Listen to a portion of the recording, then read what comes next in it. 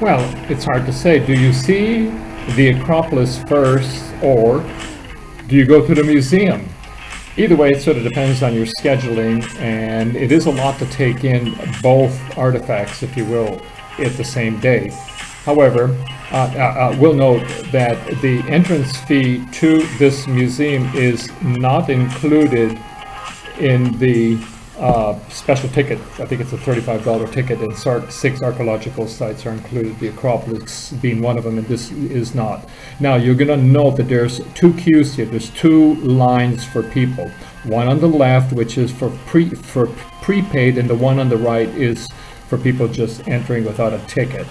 Now, after you enter the museum, it's really cool to take a look at these little dioramas, these little models of the Acropolis, to give you an idea of the construction and the construction techniques and how they built them, basically. It gives you a nice sense, because certainly when you go to the Acropolis, you're not going to see, you're going to basically see it's in ruins, and this is a very lovely recreation. So the museum can be overwhelming. I don't think Rick Steves has a guided tour on this. I don't think a guided tour is really necessary.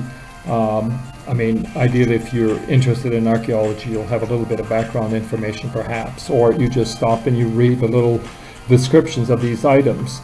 There's a lot of artifacts in the museum, and it can feel kind of overwhelming, so you do have to be careful not to go through burnout. Now, this little display I thought was really fascinating. I mean, so this is what, 2,000, 2,500 years ago, and this is how they made their pigments, from stones.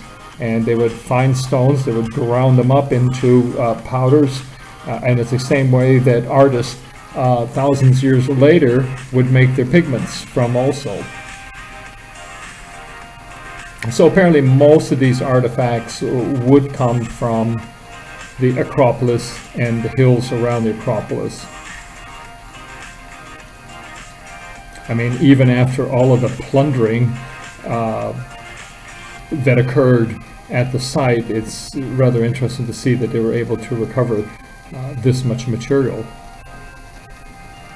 Now, a fascinating story about the museum is that when they started to build it, they found a rather interesting archaeological site directly underneath the museum, and so the structure of the museum had to be built around the archaeological site. I think that archaeological site is something close to 500 BC to 700 AD.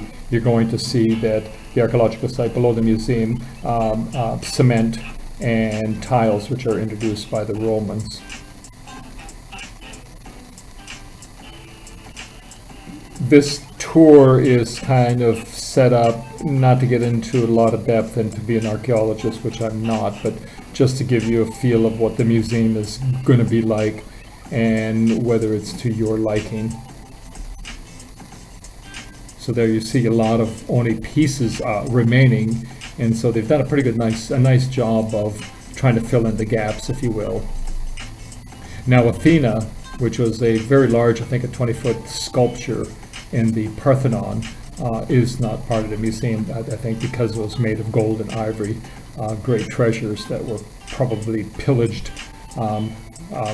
thousands of years ago. Again, all of these little artifacts have nice little descriptions, and they tell you where they came from, what part of the Parthenon they belong to. Let's see, a Rectheon. This is probably the highlight. So do note that the Erechtheion at the Acropolis, these 6 sculptures are just, these are the actual ones. The ones that are on site are recreations.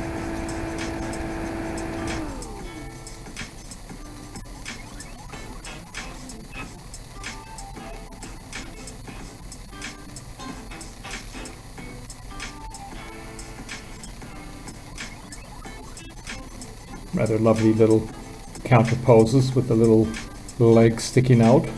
Instead of being stiff and rigid, they understood that it made for a much more interesting, more natural, lifelike design.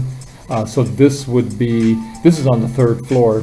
And if you were at the Parthenon, this would be the frieze that runs around the entire perimeter of the structure, these little panels.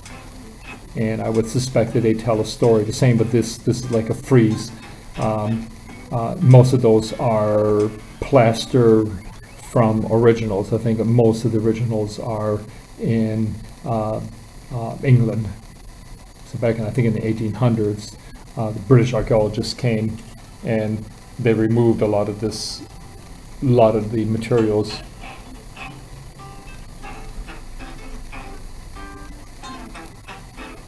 I do think it's a great way to have a little bit more history. So when you're at the Parthenon and the Acropolis, you have a little bit more history, and you also have a better sense of perhaps how the structure, the completed building, actually looked.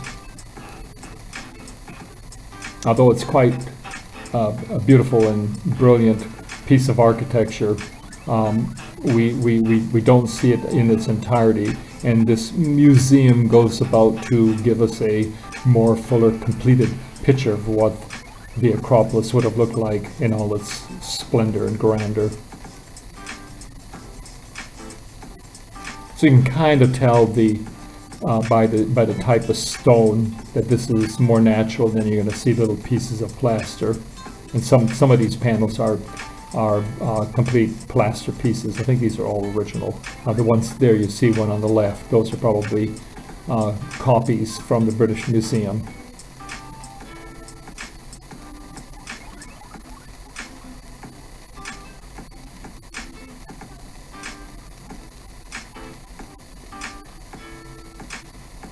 Yeah, it's funny, the older I get, the less old this seems.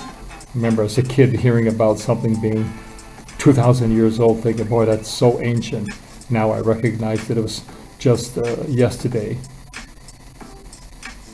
I mean, really, man's recorded history isn't that long. We have not been on this planet that long. And do remember, this is where our democracy comes from. No photos here. Not allowed in the museum. If you are a senior, you may be able to get reduced admission. I think students with current ID do get reduced commission at this museum. If you prepay for your ticket, I don't think